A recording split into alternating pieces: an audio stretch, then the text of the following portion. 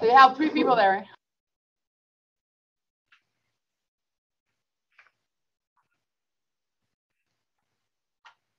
Okay, hi everyone. Welcome to CMS. My name is Ines. Oi, Inês, estás a falar estrangeiro. Esqueci-me. Olá, bem-vindos ao CMS. Eu chamo-me Inês. Eu trabalho aqui no CERN como trabalho na área de informática e... Eu não. Eu sou o André e trabalho na parte da física experimental. Em particular, trabalho aqui em CMS, nesta experiência. Eu estou no CERN há 3 anos, que não é muito. O André está cá há bem mais tempo. Lá, já lá vão 20 anos. Portanto, não sei se vocês já ouviram falar do LHC e das experiências do LHC.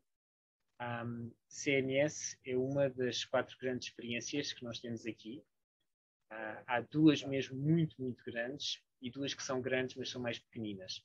Portanto, as 2 maiores, que são Atlas e CMS, têm cerca de 4, 5 mil pessoas. E depois as 2 mais pequenas, que são Alice e LHCB. Obrigado, Zoltan. Cada uma só tem cerca de 1000 pessoas. Portanto, nós não estamos nada perto do teu local de trabalho, pois não, Inês? Não. Eu não sei se vocês conseguem ver os slides, mas isto, pronto, é uma foto tirada daqui das montanhas. Yeah, we can see the slides. I see you're presenting in Portuguese. It's just that I have a couple of students that... Can you understand? Okay, I have 2 students that don't, but that's okay. They will follow. They said they will follow. We can also do it. We can also do it in English if you want. Okay. And at least I would understand. Just not Hungarian. Okay. No problem. Go as you prefer. That's fine. They said they can follow. That's okay. I can do it in English and you can do it in Portuguese. I'm more cakes. It means this time of the year it's the king cake. So yes, English is fine. All right. So this is a representation, the yellow line of the LHC. It's a 27-kilometer ring that we have here, and it's one of the accelerators here at CERN. It's the largest one. It's actually the largest one in the world as well. And one of the things about the accelerator, Zoltan, can you see the complex? Mm-hmm. So the LHC is like the 5th gear on a car gearbox. So the beams start in the one called LINAC, so it's a linear accelerator. Mm-hmm. It's no more LINAC 2. No, it's LINAC 4. Yeah. So then they go into the booster, which is actually 4 accelerators. And then the beams go into the PS, the proton synchrotron, and then they go into the super proton synchrotron, and then they go into the LHC. So every time it's like switching gears as you accelerate the particles. And that's why many people hear about the LHC and what happens at the LHC at CERN. But in fact, the LHC uses very, very little beam of this CERN accelerator complex. It's like 2 hours a day, we fill up the LHC, and then we do collisions. I see your hand is raised. Yeah, just a question. So go from LINAC, booster, and then? PS. Yes.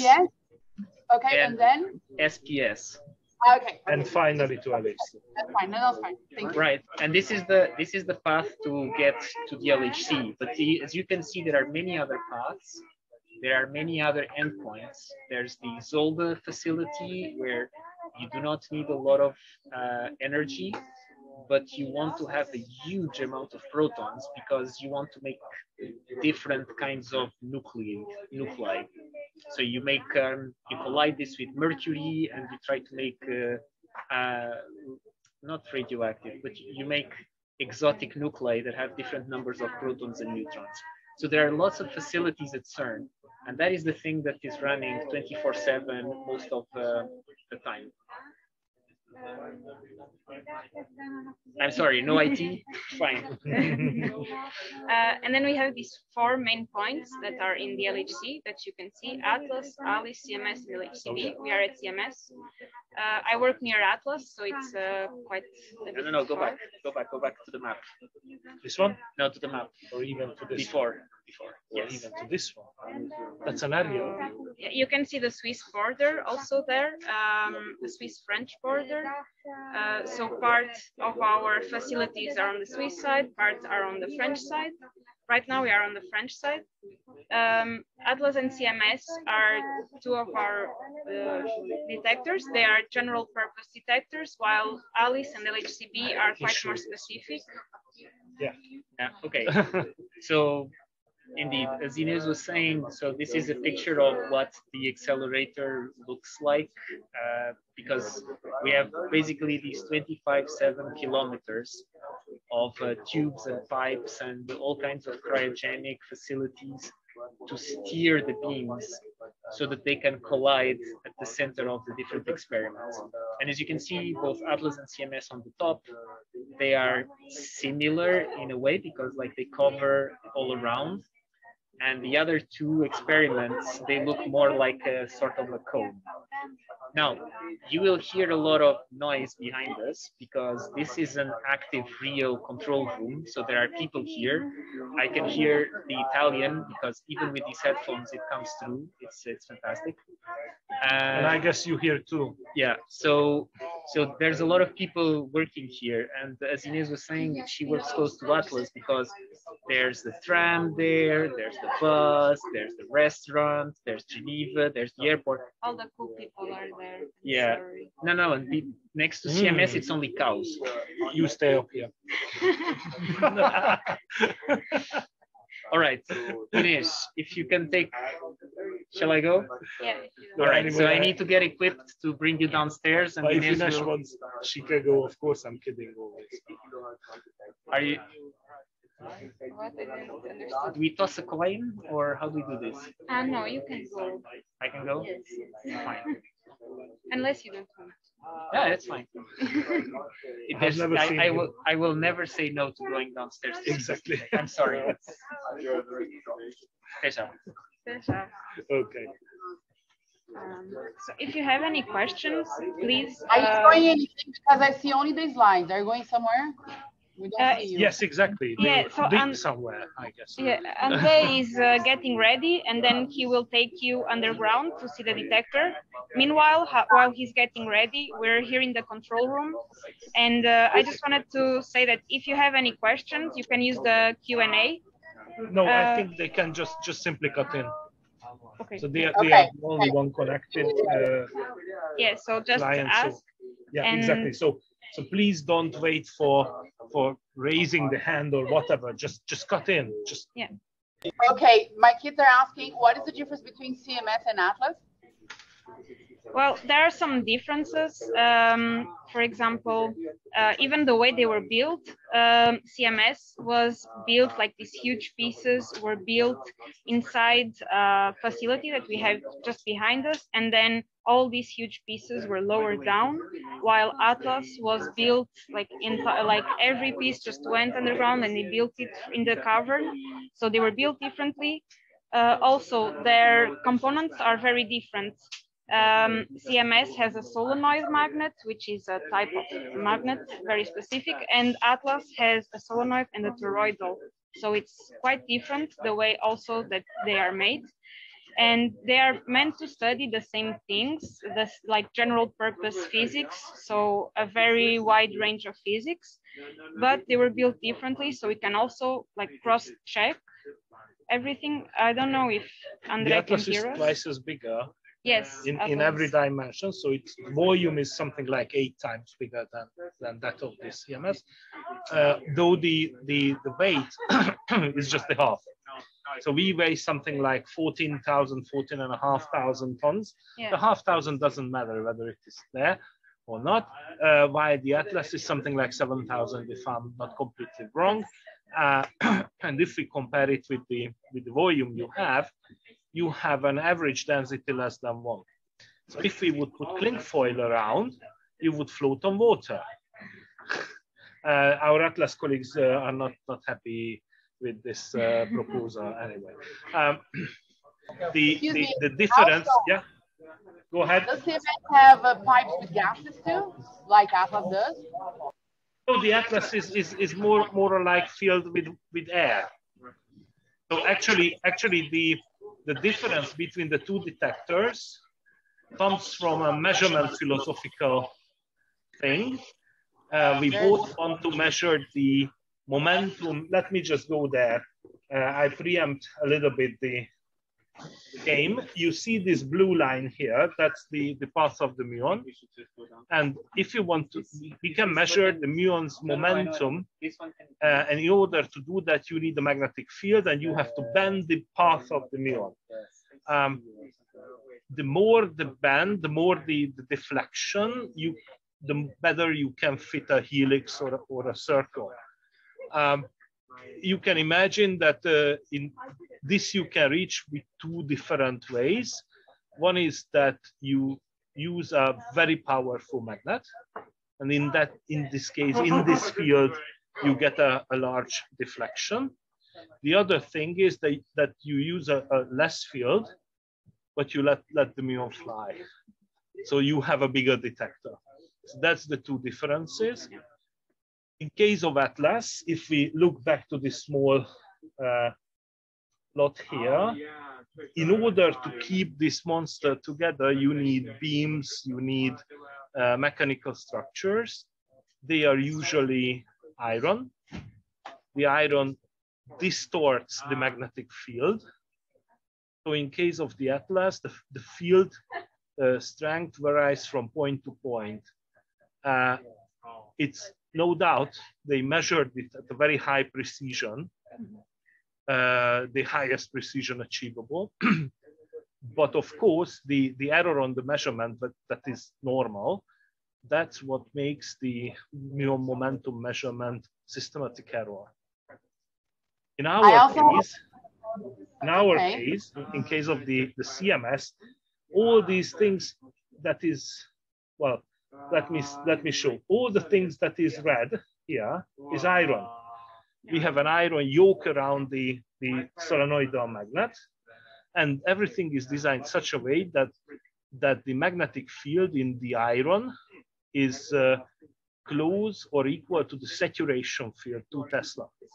So it means that we have a very homogeneous field even in the iron yoke.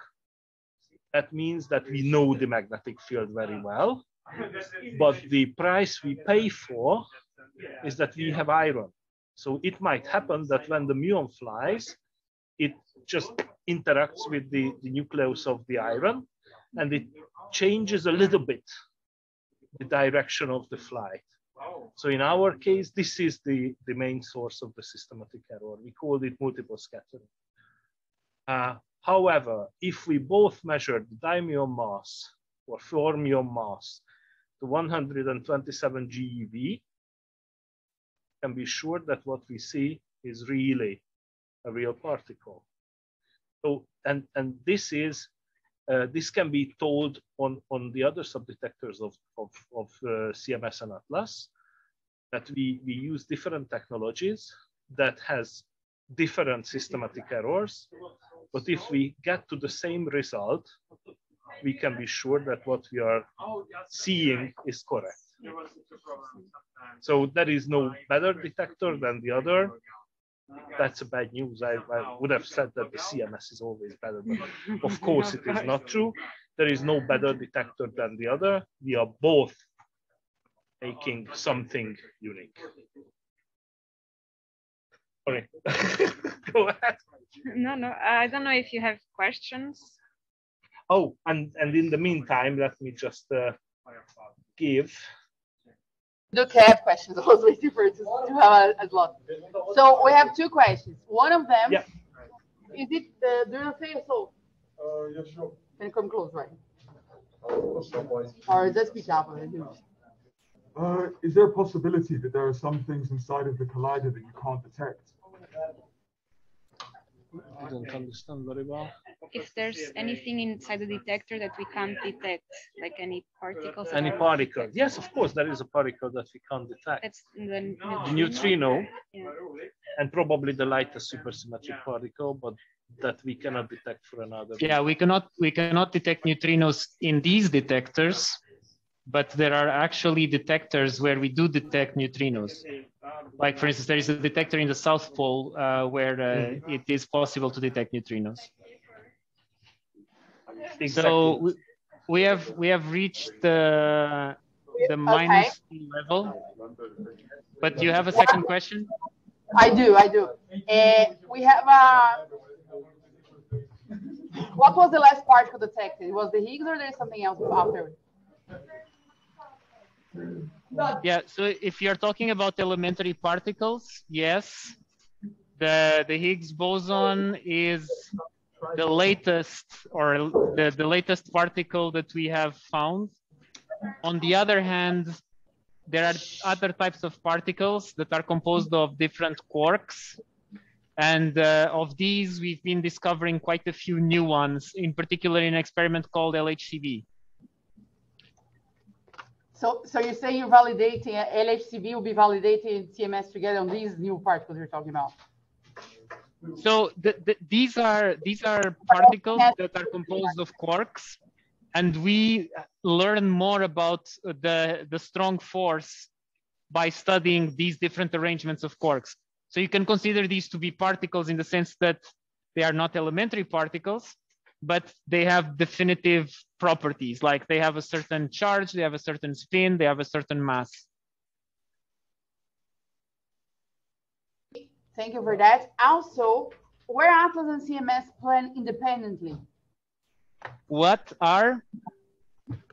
Did Atlas and CMS, they were planned to be built independently, or they're planned like when LHC was, they so already come up? In the beginning, when the LHC was, so what happened was that CERN said, oh, we are going to build an accelerator. And then can, you know, if you are interested, make a proposal for an experiment. And at the time, there were actually several proposals. There was one called Ascot, one called Eagle, and those merged into Atlas. CMS was always a concept on its own. It did not need to merge. And that's also why Atlas has an inner part and an outer part that are rather different. And so the C in CMS stands for compact. And that goes back to what Zoltan was saying, that if you throw CMS on the water, it would definitely go, it would sink, yes. So the concepts in the beginning were different. Then there were only so many slots in the accelerator that you could put experiments. And as Zoltan also mentioned, Atlas and CMS, they detect like the same things, but in very different ways. So if one of the ways is biased or is wrong or calibrated improperly, then the other one might see it or not see it, depending on the mistake. So they were thought to be, they are independent. We do not talk to each other regularly. We see each other at conferences. We send joint emails to theorists like, please make a prediction. And then we both use these predictions, each one in its own way. Thank you. All right, so I'm going to bring you into one of the service caverns here in CMS. So we actually have 3 levels when we came to -2. This is a place where visitors cannot usually go, but that's one of the things that we can do with the virtual visits, is to bring you to these very specific places. Like for instance, you have here the electronics that controls what is in the detector, and also the signals come back from the detector. So all of this is optical fibers. And then this connects to a computer where we do the monitoring and the control of all of these electronics boards. So we basically have rows with many cupboards of electronics, racks inside. And these are not the usual computers. So these are boards that are custom made for the applications that we have. And in particular, you'll see there is this part here that's called GT. So this is the global trigger. And what's happening is that when we are taking data, CMS, the detector, is sending a low resolution version of, let's say, a movie, a low resolution movie that comes into a system that we call the level 1 trigger system. And then it acts as the brain to decide which pictures to keep. And when it decides, oh, there was something interesting that happened, and information goes back to the detector and we get a high resolution picture. So we have 40 million frames a second of a movie of collisions, out of which we can record 100,000 high resolution pictures. And then out of those 100,000, we can only save to disk about 10,000 a second. And those are the ones that then we send to the department where Ines works to please put it on a hard drive so they don't get lost. Ines, do you want to tell more? Sorry, you were saying? Yeah. Can you tell more about the storage in IT? Yeah, well, we have this data center in Meran, so in the Swiss side, where most of this is stored before it ships off to universities and researchers. I think CMS has like produces like 1 terabyte per second of data, something like this, which is really huge. I don't know if you want to continue, Andre, because you are near the tunnel. Yeah, so we are getting to the last place where humans can go to, and this is just behind me over there in that corner is the access tunnel, the tunnel that leads us to the LHC. So if we continue on the other side, there we go. So right here is one of the safety doors. So I don't know if you saw while we were upstairs, but basically in order to use this door, I have a dosimeter. So this records my exposure to radiation. And then I identify myself, then the door will open towards us. And I have to go in really quickly because there is a weight sensor in here and a movement sensor. So now it's making sure that I'm alone in here. And now I get my eyes scanned. So there we go. Now it's good. So this is the reason why the door, so Noemi is now coming in. The reason why the door opens in a very strange way, because you see the door opens towards you, is that in case of an emergency, and we need to evacuate the cavern, all of the doors open straight out. So Noemi is now in, and the machine did not like the fact that she was holding the camera, because this machine is rather sensitive in terms of the volume that is used. Right, so now the door opens. Ta-da-ta-ta-ta. It's the machine lottery. There we go, good. And now Noemi is going to scan her eyes to make sure that it's her. And there we go. And we're ready to continue.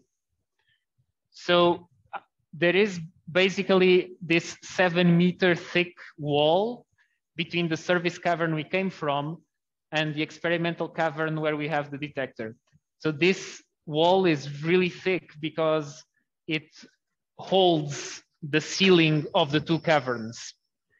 It's not because of radiation or anything, it's really civil construction reasons. All right, so we've now entered the experimental cavern. You can see the last disk of CMS. So CMS has, you can see here, it has several disks at the end, then it has wheels in the middle, and then it has disks at the other end. And so just in front of us, right over there, it's the beam pipe through which the LHC beams go through, and then they will go and collide in the detector there on that direction. So on these discs, you can see the different types of detectors. So in this case, we have cathode strip chambers. And you see they are mounted all around the detector. And on this side, complementing hold on. I want to put the picture. Just a second. No, she wants to take a picture. I didn't understand. Okay. So are we good? Triggered on battery in the safe room, and are we good on the pictures? No. Sorry, just a second. All right, fine. Sorry. Manda salve aí. Peraí. Aí. Thank you. Thank you. We're good. All right. So on the left, we have a certain type of detector, which is really good at measuring space in the sense of where did the particles go through. And here on the right, it's a different kind of detector, which is really good at measuring when. So it measures the time very precisely of when the particles go through. So these are resistive plate chambers, and these are cathode strip chambers. And this is one of the big things about being an experimental particle physicist, is developing these detectors so that we can detect different types of particles. And now we go again where no visitors can go.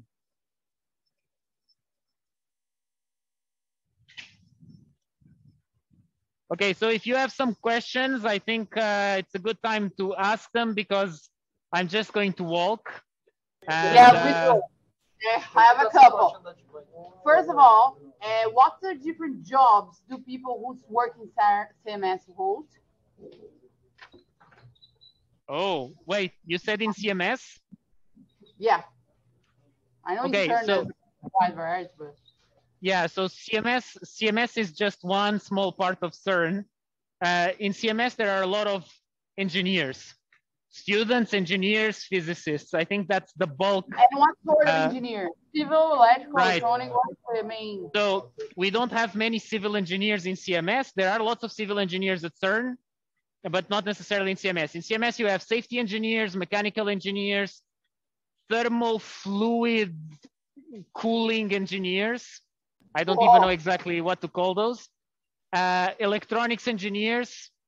I mean, you can see mechanics is used here a lot. I mean, we have these thousands of tons pieces that need to be pulled and moved. So there's a lot of engineering and technicians working in this area. Then electronics. I mean, you saw upstairs in the other cavern, there are electronics here also directly on the detector.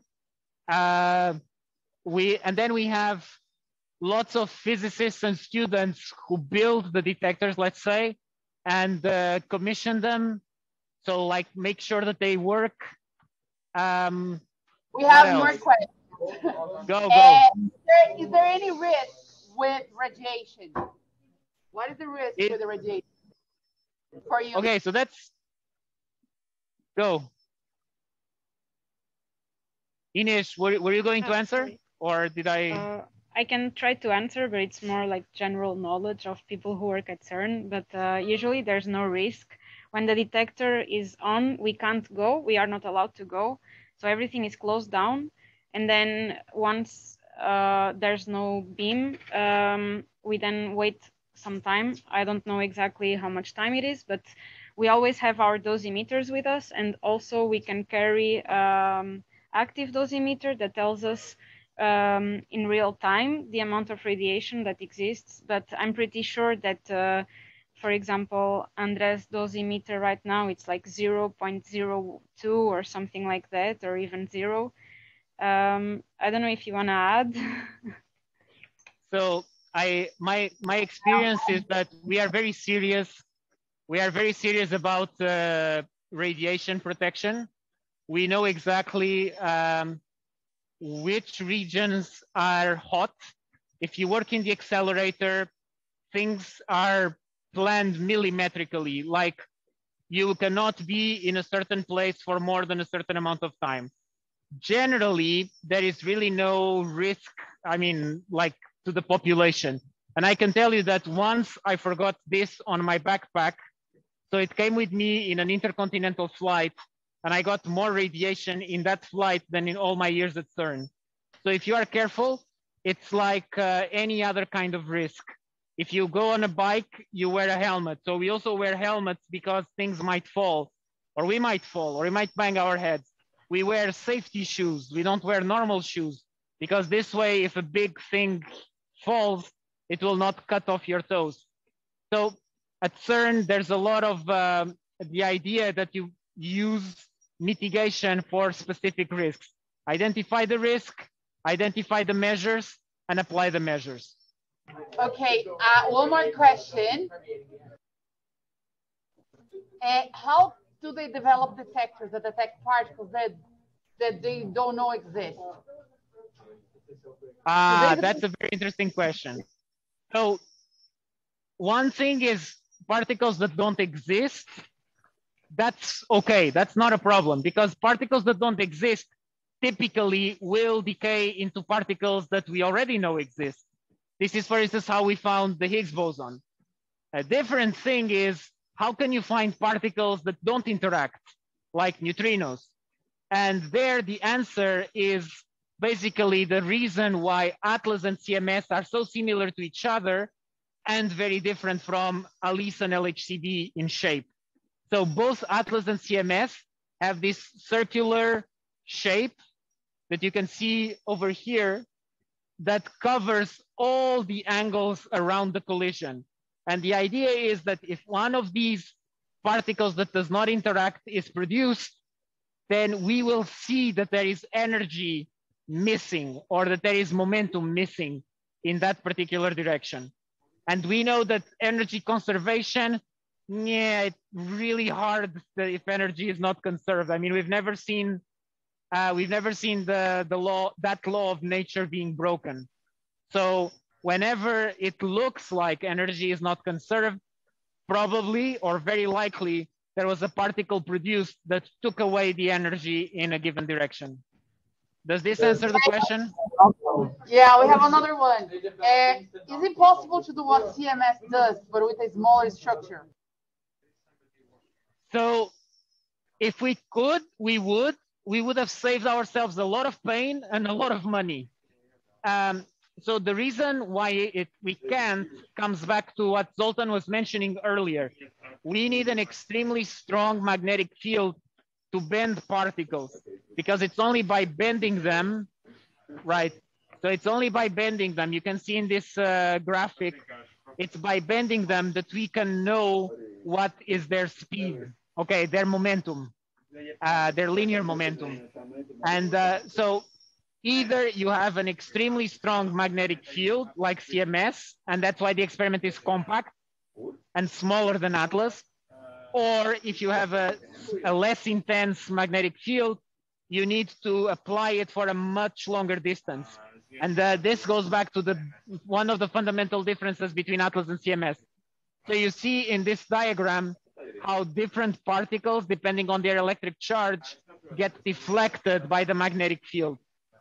So if there are smart people who can make better magnets that produce more intense fields so that we can make smaller detectors, yes, bring it on, come and work here. We would love to get those. Yeah, I also have a comment on this. We cannot show this on picture, but the internal part of CMS and ATLAS are more or less the same size. And the reason for that is the calorimetry. The higher the energy of the particle, the longer or bigger this blob in the calorimeter. And actually, you cannot make it as small as you want. This should always follow the maximum energy you want to detect. Yeah, but calorimeters can be very compact. Actually, it's a detector where we try to stop all the particles. But it's the magnetic system that really determines. And the higher the energy of the collisions, the higher the energy of the particles produced. So the more magnetic field is needed to bend them. That's true. That's true. But also it should fit in the calorimeter.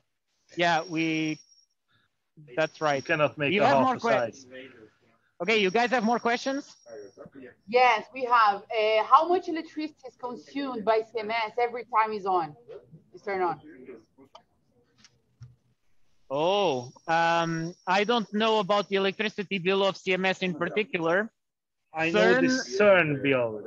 Yeah. So whenever everything works, the accelerator complex that you saw, the big detectors, the computer system, my desk lamp, and my computer as well, we eat something like between 107 and 70 and 190 megawatts. It's the same as a city, right? It's a something like a city of 200,000 inhabitants, so not too much indeed. We don't need a special nuclear reactor or power plant.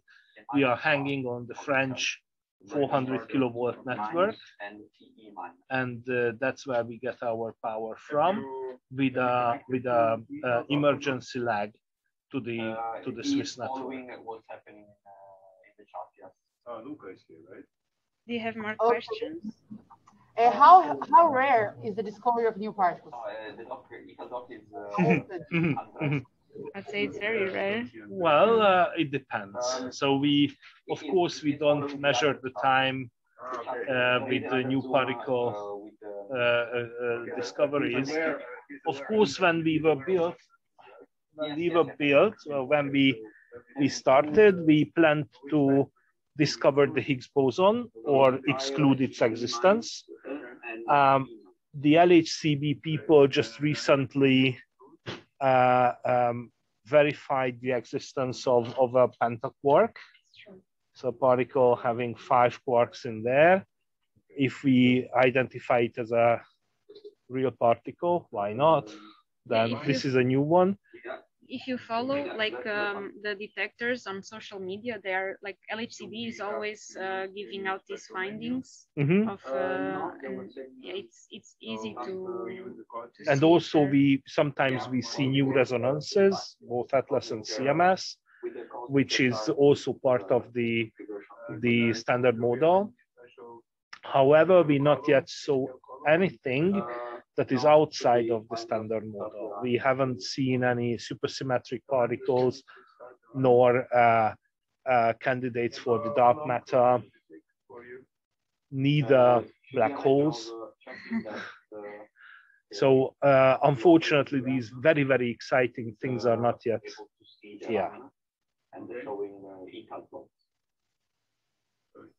That is right, but let's just say that the standard model, for all its successes, it cannot explain things like dark matter. So that's one of the reasons why it's important to look, because that is it's the experimental way, it's the scientific method. We have to figure out what is out there in nature, and that might actually then help us build better theories. But it's not just because there is a lack of theories that we should stop looking at the natural world. Now, speaking of the natural world, Noemi, Noemi, you can show it. Manu. Which one of the 4 detectors do you think is most important and why? So the 4 detectors are important because they do different things. Between Atlas and CMS, you could come and say, oh, but they do the same thing. The problem is that they are looking, they are searching for unknown things. So if they reach different conclusions, we have a problem. I mean, when people ask me, when was the Higgs boson found? When was it actually discovered? I always go back to when I saw the results of the other experiment. And then I saw, oh, wait, they are seeing more or less the same stuff we are. So perhaps we are not completely wrong. So LHCb has an incredibly tuned, very nice detector to study particles and antiparticles, let's say. So B mesons. Alice has a very nice detector to look at properties, you know, like, let's say collective properties of the quark-gluon plasma. And then Atlas and CMS have this all detectors around every single direction, no holes, no gaps, in order to look for the unknown. So which one is most important? Well, it depends. If you're doing your PhD in one of them, I'm pretty sure that one will be the most important for you. But in general, for the benefit of humankind, all of them have a different task. All of them are probing something different. And now, before the next question, I just want to show you something that goes back to, let's turn on the camera. So Noemi is holding paper clips that I think in Brazil are called trombone, which in Portuguese, in Portugal, it's a musical instrument. And the power of the CMS magnet is so large that all of this material here, which is iron, stays magnetized. So it's possible to just leave the paper clips there and they will, yeah, exactly. So they are just floating. So this is how strong the magnetic field is, that it magnetizes all of this iron mass. And I mean, to give you an idea of the size of the iron, it's all of this. And this is why when the magnet is on, we usually don't bring visitors down here, because even after we turn it off, there is still a magnetic field remaining that keeps the clips floating. Yeah, but actually this time, this is the remnant field, so the magnet is not running, and the remnant field might surpass the health limit, the 0.5 millitesla, very close to these iron beams, the green beams, for example, that are on the visitor platform. And that's why actually we are reluctant, and we are always informing the visitors that with electronic medical implants, this place is probably not the best one they want to see. By the way, once the magnet is on, we can do the same test, but not with paper clips, but rather with a spanner. I don't think I want to be there. We have another question. If matter and antimatter annihilate themselves, why do we have mesons? I don't know if that's related to CMS, but they're kind of asking that.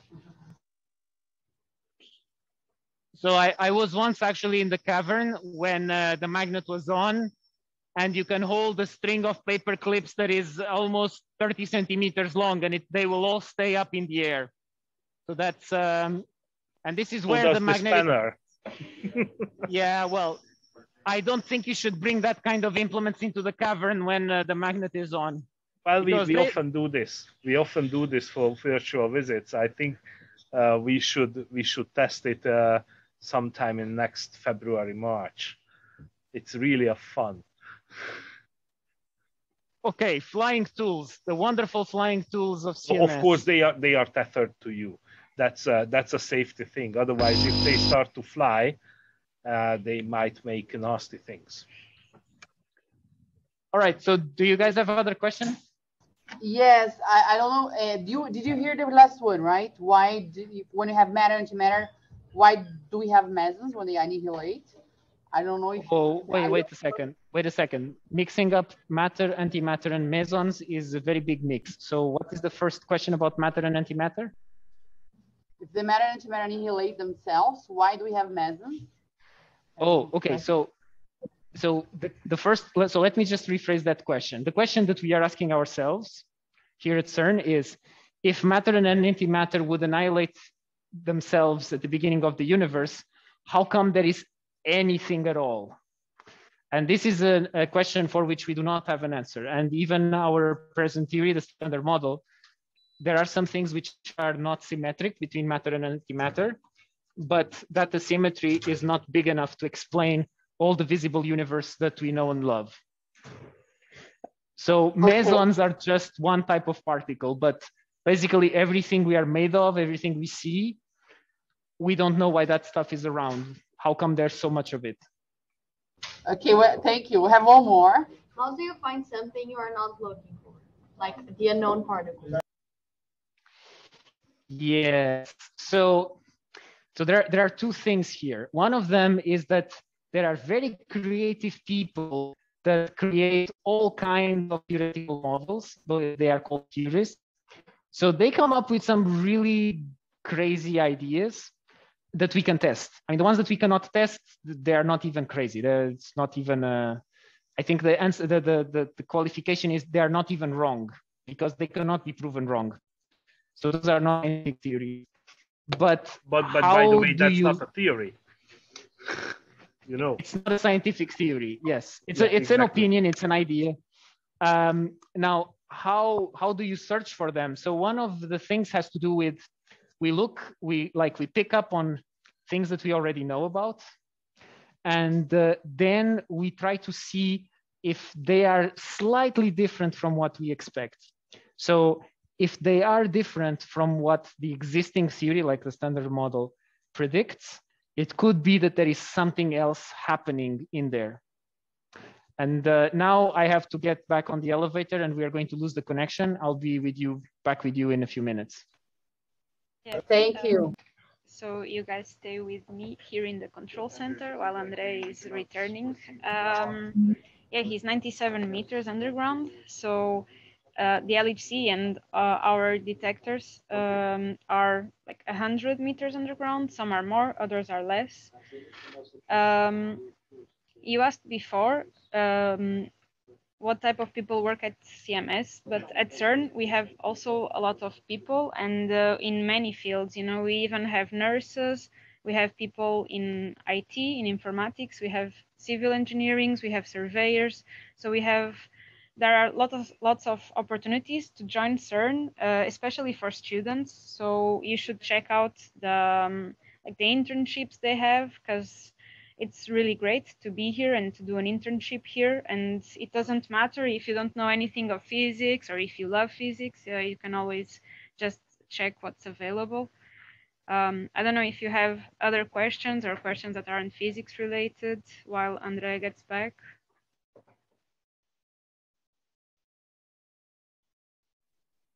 Thank you so much for the visit. Really, really nice. Let me just add something to this thing of the jobs, because people always ask about jobs, and CMS is not a CERN experiment. CMS is an experiment at CERN.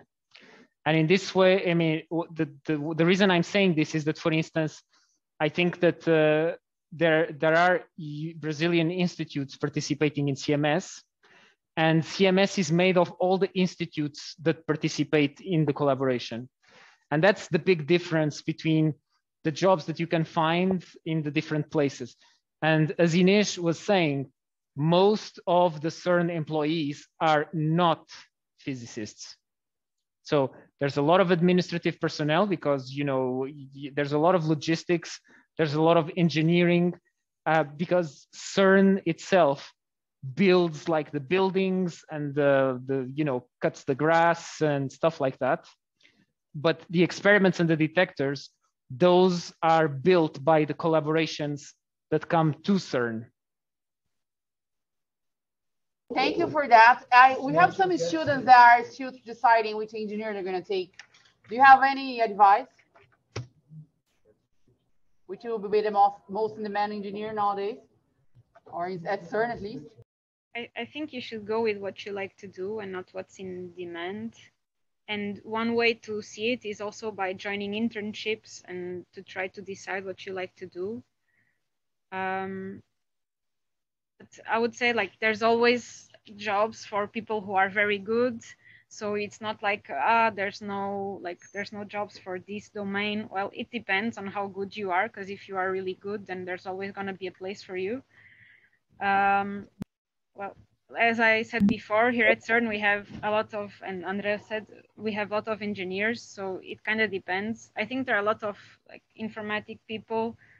There are a lot of surveyors, so it really depends. You can see Andrea coming now. Thank you. Do you know if CERN offers internships for high school students? Because I know they offer for undergrad students, but about high school? We have a summer student internship. Yeah, but that's for university students.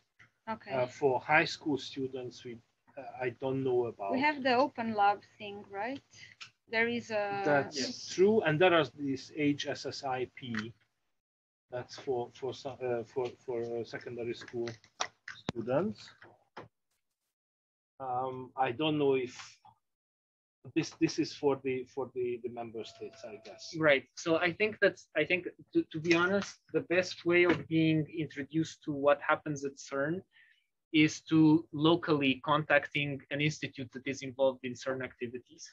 That is, it's by far the easiest because you get a context that is relevant to the student, and without having to cross the ocean and staying abroad and getting visas and all of that. So in order to see, because I agree with Ines, do an internship. Go and see how it's done, see how things are done. Get in touch with your local institutes that are involved in high energy particle physics. And for instance, in South America, there is a wonderful observatory of the Auger experiment, which is in Argentina. I'm sorry, they put it in the wrong country, but you know, what can we do? Can I visit there? Sorry? Because I know they have some master class, but I haven't managed to get visits there. Can we all go on site to see it? I know that they had open days. So at some point they had open days and it was possible to go and visit. Whether you can bring a whole school, that's a good question, because it's also not in a normal place, right? It's in the Atacama Desert. So you probably want to go and get acclimatized and get ready for, you know, the low pressure, low oxygen environment. I see. But let's keep with the master class for now. Right. So, but the main point is that coming to CERN should probably never be the first step, especially if you are interested in the physics things. If you're talking about the engineering, then yes, but then coming here or coming to Europe, it's very big. Master classes. We should mention the master classes. Thank you so much for everything. I had a great time. It was very entertaining, guys.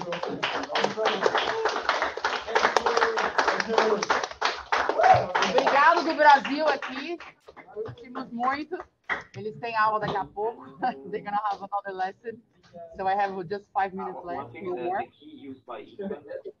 I was forgetting that. Okay.